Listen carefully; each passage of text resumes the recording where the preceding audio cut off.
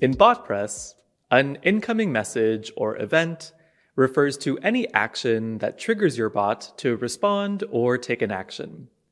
This includes user messages, reactions added to messages, proactive triggers that open the bot, and session timeout events.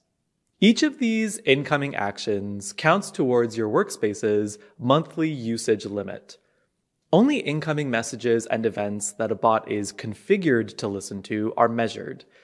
Actions like messages sent by the bot in response to a user, execution of code, and flow transitions don't count toward this quota.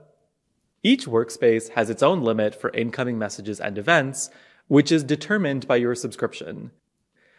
You should monitor your usage throughout the month because surpassing your workspace's limit will cause all the bots within that workspace to stop responding.